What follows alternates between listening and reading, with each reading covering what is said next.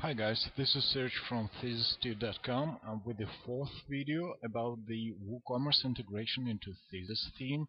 So in the previous three videos we have installed the WooCommerce, we have installed the WooCommerce Thesis integrated plugin, and we have fixed the Thesis theme to be compatible with custom post types archives, so that now we are ready to go and edit your templates in order to display your products and your shop. In this video I'm going to show you how to create the singular product template for your to display products on the front side. So you need to go to your dashboard, Thesis, Skin Editor.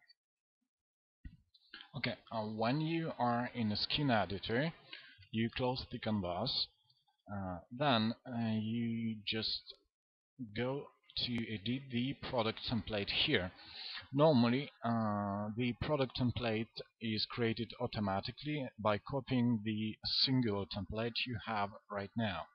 So what you need to do is to locate the WordPress loop box and to replace this box with the singular product template box from here. So the first step would be to press your shift button when you are hovering the singular product template. Then you click on the singular product template and you drag it to the same box where the WordPress loop is located. So you just once you have hovering the box where the WordPress loop is located, you just release the box so that it appears here. Once this is done, you need to remove the WordPress loop and all its content from here. Probably you will also need to remove previous and next post link here. So what you do is you remove your WordPress loop and you save your template.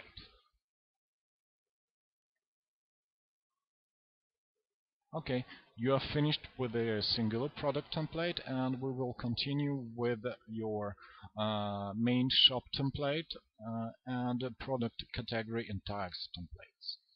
So when you go to product archive template here, this template is created by Thesis by copying the archive templates. So you do the same steps as you did for a singular product, but now you will be dragging the product archive template. So you press Shift key, you drag your box into the box where your WordPress loop is located. Then on these archive templates you need to remove the archive info. So you press the Shift key and you drag the box here in this section to remove it, and you remove the WordPress loop as well. So here you go, you've done. So you just save your template here. Then you repeat the same action for product category and product tag. So once the template is loaded, you just drag this one here, you remove the ones that you do not need, and you save your template.